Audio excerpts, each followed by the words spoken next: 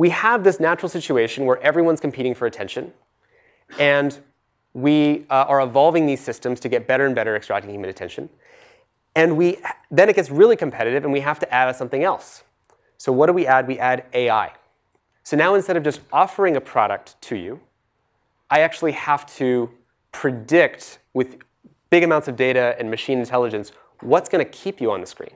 Instead of just offering some stuff you can click on, I'm going to actually predict from millions of things I could show you, if I'm YouTube, what's the video that I can put in front of you?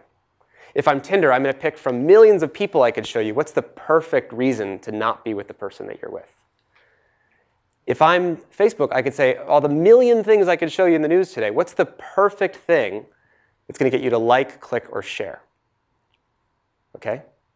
So you have an AI that's basically been given this goal. Now, I want you to put this in context.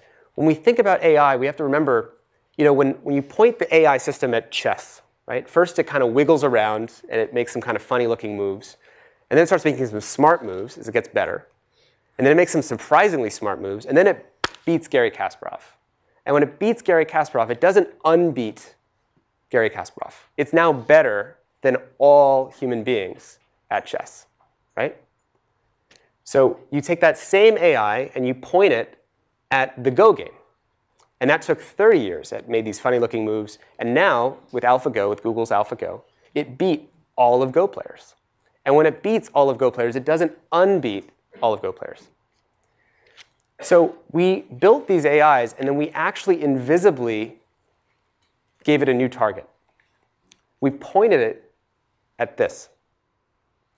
And we said, whatever gets this human being, play chess against this human being's mind, and play 20 steps ahead of where their mind could even possibly see, and show stuff to them that is either the perfect next video on YouTube, the perfect outrageous news story on Facebook, which controls what 2 billion people will think every day, the perfect reason for you to cheat on your spouse with Tinder, the perfect political message, so we can vary 60,000 political messages, and we can actually combine word choices and different contortions of politicians' faces and colors of buttons to perfectly animate a response from your brainstem.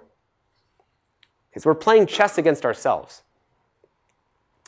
And we have every click that we give this system, it gets stronger. Right? Every time you click or you share, you're feeding it attention, which feeds it more dollars, which feeds it more resources, which feeds it more computing power, which means it's better at playing chess on your mind.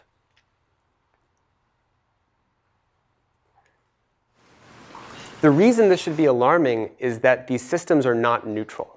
We have a tendency to say, we've always had computers, computers, video games, radio, TV. We always worry about them. So why should we be so concerned this time? And there's a few different reasons that this is so different. And the biggest one is this AI enhancement that I just mentioned. A couple others are that no other medium could pull on your social psychology. So no other medium could show you an infinite set of reasons of why other people are living better lives than you are. An infinite set of reasons for why you should feel like you're missing out. Other people are having fun without you. An infinite set of reasons why you owe people responses. You didn't open your TV and it said, you know what, you owe like 100 people responses. You better start getting back to them. Right? So we're doing such enormous, I don't want to say harm or damage, but we're doing, there is so much that is now put on the human evolutionary animal, right? More than we've ever put, and especially when you add in AI. So now the question becomes, what is the goal of that AI? What does it actually want? So if this is not a neutral product, if this is not just sitting here, but it actually wants something from me, well, if you're Mark Zuckerberg, you think the thing you program the AI to do is to make the world more open and connected, which you translate into, let's engage people. Let's show people whatever engages them. And that's going to be very persuasive to someone who's living inside of that mind. But we have this problem because the actual thing that this is all based on is attention. It's the same contradiction that I felt. And we now have this system That's, we always talk, I don't know how much you talk about it here at Stanford, but there's all of this discussion about runaway AI. What if, in the future, we were to build a runaway AI, like a paperclip maximizer, and we give it this goal to make paperclips, and it turns the whole world inside out just to create paperclips? And what if that would happen, and how would we make sure that wouldn't happen? So there's all these people working on AI safety. And the amazing thing is that this basically already happened. Because we already built a runaway AI that's steering what 2 billion people's thoughts are, and we hid it from society by calling it something else. We played a magic trick on the human mind.